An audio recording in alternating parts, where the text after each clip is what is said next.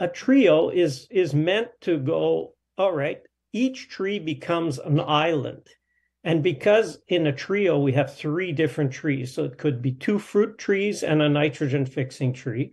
It could be a fruit tree and a nut shrub and a nitrogen fixing tree or shrub.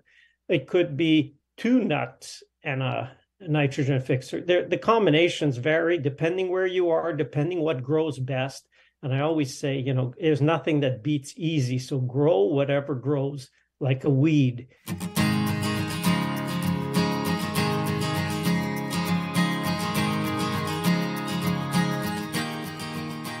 You're listening to the Food Garden Life Show, the show that brings together gardening, food, and the human story. I'm your host, Emma Biggs. And I'm Stephen Biggs. We talk to creative food gardeners and farm and garden experts who break the rules and make new ones too.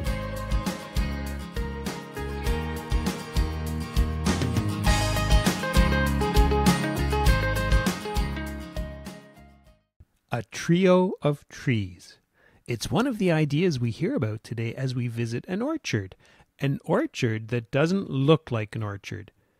So stay tuned if you want to grow fruit trees at home, if you're interested in edible landscapes, or if you're interested in food forests.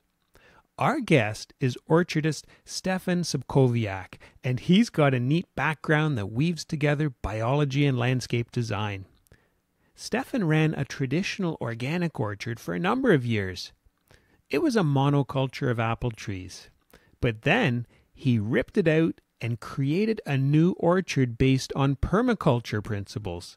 For those of you curious about what permaculture is, I'll let Stefan give you the details, but in short, think of a circular ecosystem with minimal external inputs.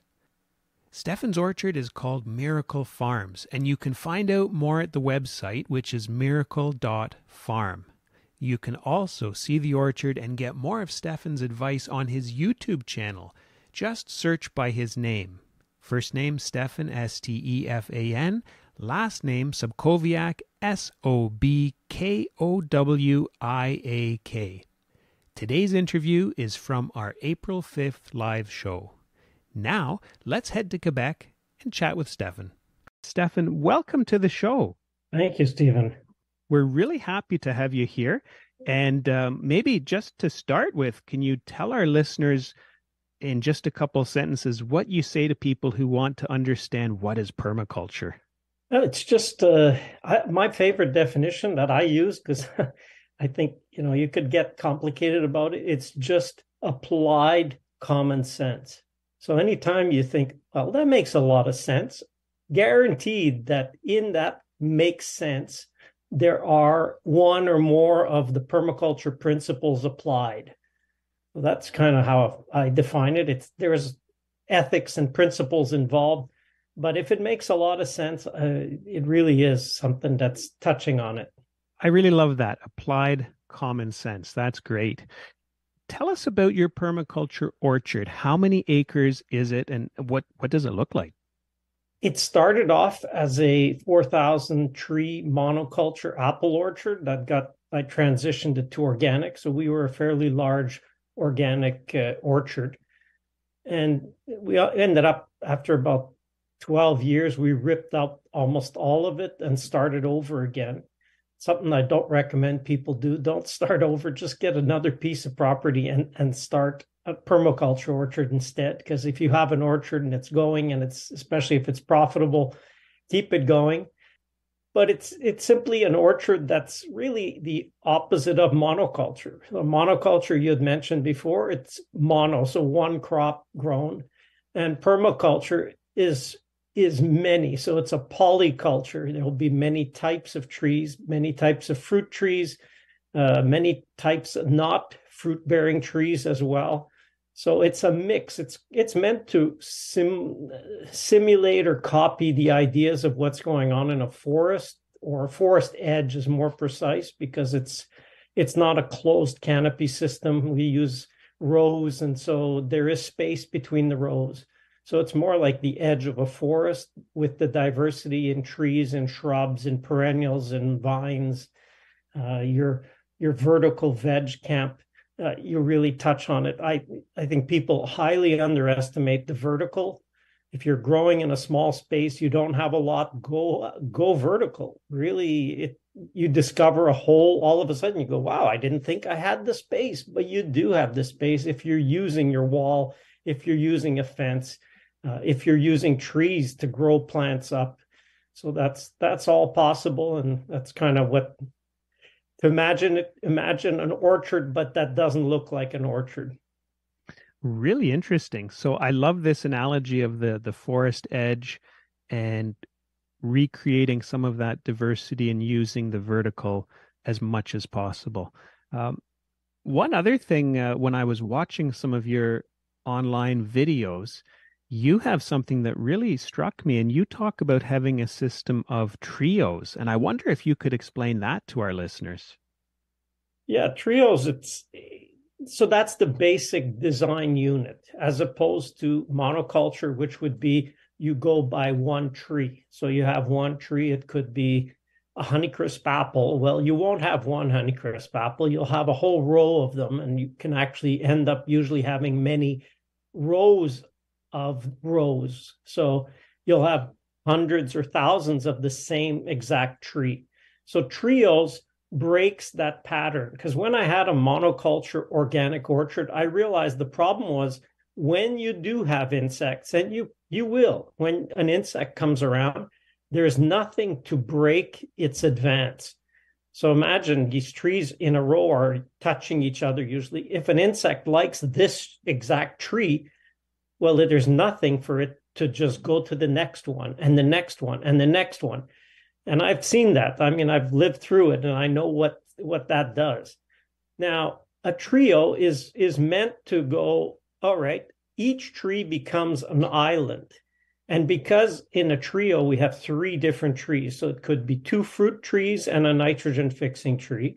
It could be a fruit tree and a nut shrub and a nitrogen fixing tree or shrub. It could be 2 nuts and a nitrogen fixer. The combinations vary depending where you are, depending what grows best. And I always say, there's nothing that beats easy. So grow whatever grows like a weed. And that's the trio system. So it would be, let's say, an apple, a sea berry, and a pear tree. Okay, so now you have a trio. And then you repeat the trio. You can have, again, an apple, a sea berry, and another pear. So you'd have 2 different kinds of pears. Already you're getting a diversity. And you can have 2 different kinds of apples. And you could put 2 different nitrogen fixing plants if you like. And so that's the basis of a trio. You have better pollination in the fruit. You really cut that monoculture march for insects, because once they're caught on an apple tree and they go, oh, sea berry, what's that? I don't go in there. All the predators live in there. I don't go into that. And so that's where you start to work with nature. It's just by the very design of the orchard. And that's where it really gets interesting, because what I had as my worst problem when I had a monoculture organic orchard was caterpillars. And I seen what the march of a caterpillar, like not a caterpillar, I'm talking thousands and even tens of thousands of them marching through the orchard can do. Well, when that was my worst problem, and now the orchard having changed, I get excited to see caterpillars. Like, that is not it's so much not an issue. I really do get excited. It's like, oh, we got some caterpillars. Huh. I just wonder who's going to eat them all or what's going to get rid of them. So that's a big, big change when you start to work with nature instead of against. And so I'm picturing these trios now in a row, and it sounds like it's not a repetition of the same trio up a given row, but you can mix different trios then as you go up and down a row. Is that right? Absolutely. Yeah, it's not, I mean, it really comes down to what do you want in the end. If you say, I really like apples and cherries, so use apples and cherries. I mean, it doesn't matter. If you're going commercial, well, what would your clients want? What would your customers like to pick? And so that's really what you're doing, and taking advantage of using what grows really well on the site. And part of the trio, that's the tree trio. And then there's also a vertical trio. So we do use the vertical aspect right in the design of the orchard. So if you have a tree, you usually have a space underneath the tree. So we put a couple of fruit-bearing shrubs right under the tree, one on each side of the tree. And then we add at least 10 perennials. So these could be flowers, it could be herbs, it could be perennial vegetables. So these are plants that will now fill the space under the tree, where in a commercial orchard, that space is usually occupied by herbicide and killing all the grass out. Like that's literally what that space is used in a commercial non-organic orchard. So we're filling that space with plants that are really beneficial to the fruit and that are beneficial for you, because now you don't have a space you have to kill things in. You have a space that actually give you some crop. Very interesting. And as you're describing that, I'm picturing some of the commercial orchards not far from us here in Niagara, where you see just that, where there's been the herbicide applied underneath and it's just bare earth. So it's really a sterile environment compared to what you've described with the flowers, the herbs, the fruiting bushes underneath those trees.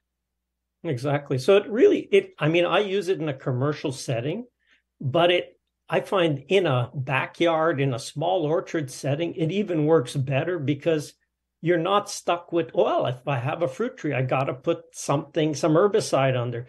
And so you really use that space so you can have your fruit trees and you can have the beauty element and you can have the attractiveness to beneficial insects if you want, and you can have the attractiveness to birds if that's what you want. Whatever you want, you can integrate fruit trees, given at least that you have enough sunshine for fruit trees, because that can be a concern in some urban environments where you have tall buildings, you may not have enough sun, but then go and use the vertical. You can grow other things. You can still have fruit. You could have kiwi. Kiwi love to be in partial shade. You can have grapes. You can have, climbing vegetables. Absolutely. Do you dislike wasps? I know I'm never happy when they show up on my patio while I'm out there eating. But Stefan loves it when they show up in the orchard, and coming up, he explains why. That's coming up in just a moment.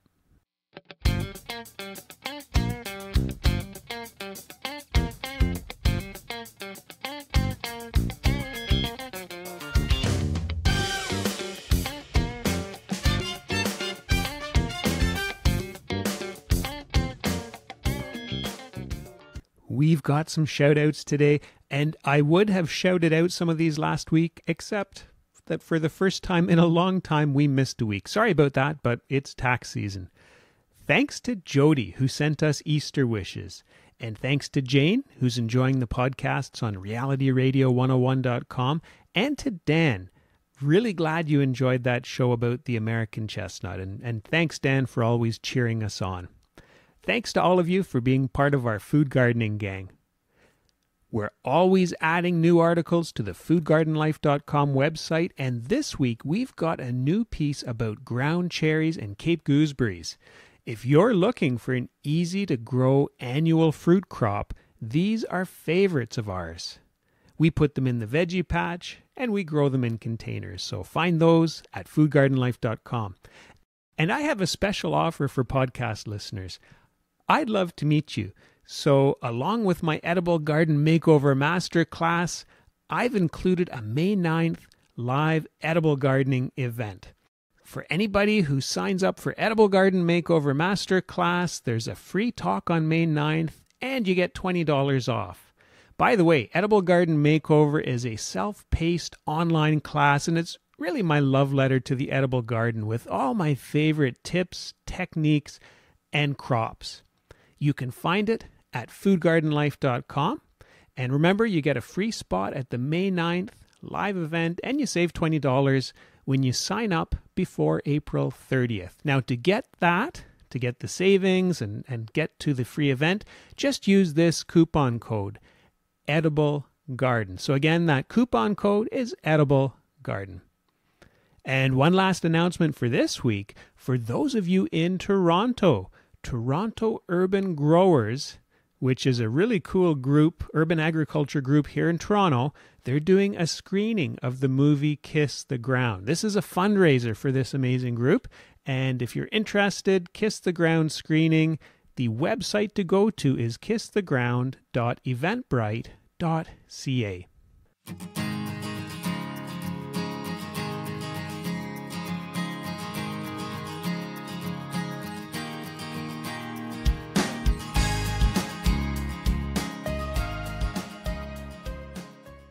You're listening to the Food Garden Life Show, the show that brings together gardening, food, and the human story, with your hosts Emma Biggs and me, Stephen Biggs.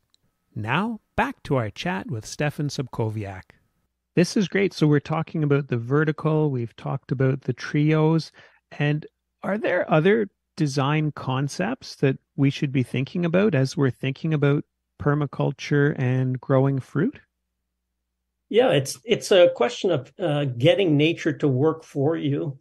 I mean, working with the existing system. So I consider part of the design of putting in a permaculture orchard is putting in anything you can that will attract, I call them allies. It's elements of nature that will actually help you grow fruit trees in a much easier way. So it could be something as simple as putting up nest boxes for birds. It could be putting up some bee hotels.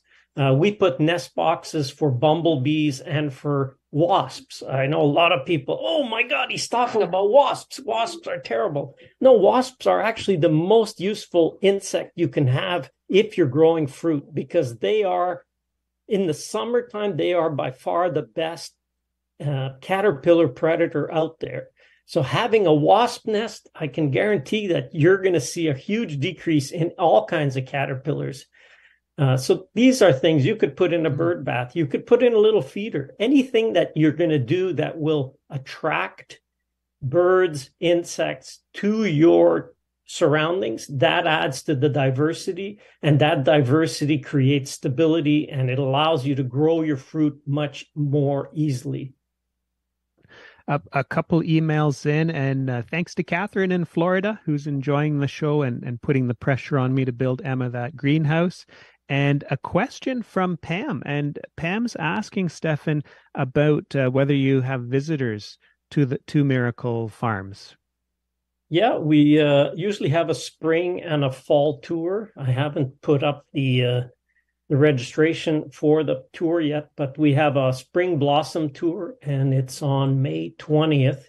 And then we have a harvest tour, which is the middle Saturday. I think it's the 16th of September. So yeah, we have a French tour, and then in the afternoon we have an English tour. We get people from, that's why we've gone and we put together a virtual tour, because we were having people travel here all the way from Europe just to visit. And I said, no, that's really not the purpose of having this orchard. It's to allow people to learn, but that you don't have to travel so far. So if you're within, I'd say even Toronto, we always have somebody from around Toronto.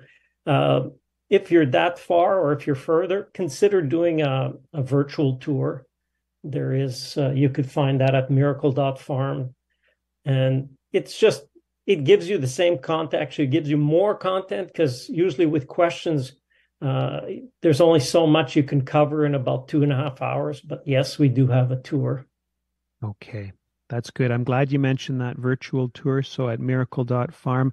And we should also just mention again your YouTube channel, because you're putting out a lot of really detailed, useful videos there. So Stefan has a fabulous YouTube channel too.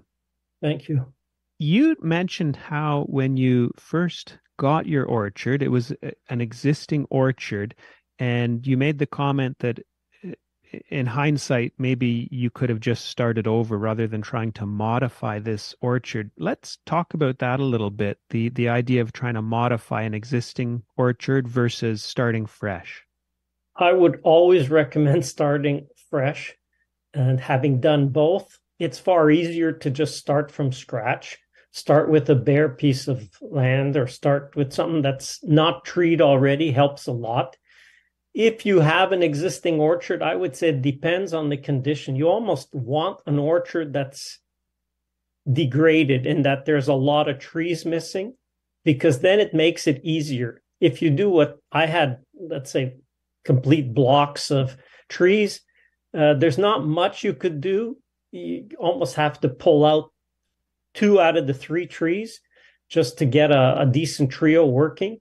I took out 3 out of 3 trees, and I learned a couple of years after I really didn't need to do that. I could have overgrafted, and that is an option. You can, if you have apples, well, you can overgraft. You can keep the apples, but if you don't want that kind, because a lot of commercial apple cultivars are really quite susceptible to disease, and it doesn't make for a very easy orchard. So you could overgraft to disease-resistant cultivars, and that can be an option. I tell people, look, if you have the misfortune of inheriting or buying a monoculture orchard, and I do say the misfortune, think of doing it in an organic way by keeping sheep under the trees. It is, from all the ways I tried in 15 years, it was the easiest approach because the sheep rotated in the orchard. And I'm not saying put sheep in and they have access to the whole orchard. They have to be moved. There is some work and management involved. But if sheep are moved through the orchard, the grass never looked better. The fertility cycled very well because grass becomes manure, becomes food for the trees. The apples that fall become food for the sheep, become an end of the insect cycles. And so, yes, the sheep will eat the bottom of the trees. They'll eat all the leaves up to chest height, but you will have far better aeration. It's the easiest I found to do if you had a monoculture. I wouldn't go back to it. I did like having sheep. We had 100 sheep on our farm, which was just 12 acres. That was pushing it, but it gave some incredibly good results. Like we were looking for insect pests and we couldn't even find them. That's how good a control they do, because you'll never find every apple that falls, but the sheep would. Well, I think the sheep might be part of the answer to my next question, which is just talking about ways that we can minimize external inputs. Can you talk to that point? Yeah, the easiest is start with the choosing disease-resistant cultivars, and there are some for every fruit. You do a little searching, start with disease-resistant. So there is resistance that's naturally occurring in apples, for example. They're scab-free, but they're also other disease-free. So they'll be resistant to cedar apple rust, resistant to whatever the diseases that are out there, mostly apple scab. And that already starts off giving you a tree that is much easier. So you don't have to deal with any fungicide sprays or any organic disease control sprays. So just doing that, you'll already see, wow, this is so much easier. Just to give you an example, our commercial orchard, when we started as organic, the most resistant cultivars we had none that were completely disease resistant, but resistance is a question of degrees. So some were not very susceptible. So those that were not very susceptible now, compared to the new ones that I brought in, those have gone from being the best to being the worst in the orchard. Wow. So there's really a question of degrees. Start with what's already proven to be easy. If you're growing cherries, for example, go with if you say you only have room for one cherry tree, well, then make sure that it is self-fertile. So something like in cherry, you could get Stella sweet cherry. If you're looking at plums, you could get Mount Royal plum, which is a self-fertile. Otherwise, you will have to have 2 trios. You have to have 2 of the same fruit just to guarantee you have a better chance of getting pollination. And then so starting with that is a great way. Using mulch, using other plants underneath. So if you're going to grow flowers and things, put shredded leaves under, put wood chip mulch under. It's all things to really help the tree. A tree that's in totally vibrant health is actually repelling insect pests. And you can get there. You have to have an abundance of organic matter, and you have to have an abundance of minerals, and minerals in the sense of rock dusts. If you mix those two together, it's like giving the tree a huge bank account to draw from in the years to come. And I find usually every 4 years is good to renew that bank account. But one treatment for 4 years is a great way to reduce the necessary external inputs. I love that analogy of the bank account with the minerals and the organic matter. That's such a nice way to describe that. I wanted to ask about timelines, Stefan. So people hearing what you're talking about, feeling excited about trying this. Now, how if you were to set out, say, this spring and start planting, what kind of timelines would one be looking at before harvesting? It really is a function of the size of the tree. So if you're going in a dwarf tree, if you can grow dwarf trees in your climate, dwarf just take less time to reach mature bearing age. But on the other hand, they're not as long lived. If you go with a standard, which is a full size tree, in the case of apple, for example, you can get a 12-foot dwarf tree. It's going to be its maximum height. It'll be 12 feet and that's it. Some of them can be ultra dwarf and you get something that's, say, 8 feet high. You can reach everything, even the top. Well, that's great. If you go to a standard size, now your tree could be 30 feet high, but it could live 150 years. So it kind of just depends. Are you doing this for yourself, for a project, or are you doing this as a legacy? So those are questions to answer. The difference being a dwarf can bear its first fruits usually in its third year, as opposed to a standard tree, which you could wait 6, 7, 8 years before it'll produce its first flowering and its first crop. But it really comes down, it depends. I would say if you have a little bit of space, put in a mix, put in a few dwarfs so you'll get some quicker results, but put in some standards so you'll have long-term. It can be a beautiful tree if you did a little bit of training instead of pruning, especially, and that's a whole different issue, but that could really make a nice legacy to leave. I love that. I love that idea of having legacy as well as harvest for yourself quickly. That's a nice combination. A question has come in from Tina, who's just asking whether you're selling produce year round. So you've got all these different things growing in the orchard. Are you harvesting year round? How does that work? We're in a climate where we really have very seasonally. We harvest our fruit is harvested from July right through to the end or thereabouts, end of October. So that's our fruiting season. We try to sell everything in season. We only really store for ourselves. We don't look to store to then sell throughout the season. But certainly you could, and if we wanted to get into that whole thing of storing, packing, and then selling, that's certainly a possibility. But we don't. It's during the season. All our customers have to be members. We don't even function as an open farm, although we are open to pick. It's a U-pick, but it's a members only U-pick. And we do that really to control how many people we can allow. Okay, excellent. And Stefan, as we get towards the end here, I just want to make sure that we talk about the film, and also you've got a wonderful online pruning course. Start off with the film. Tell us about that.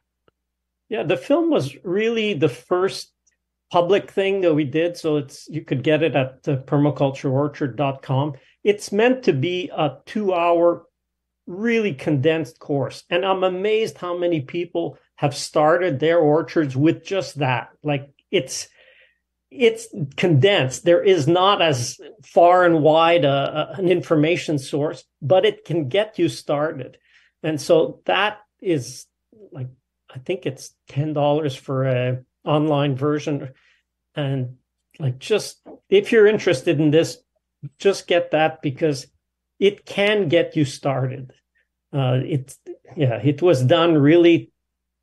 Everything I do it partly selfishly. It's the things that I would have loved to have had when I started, and it would have saved me years, literally years of effort and trial and error. So I get you to you're out the gate and going at 50 miles an hour much quicker than if you started and you're just learning all this as you go on your own.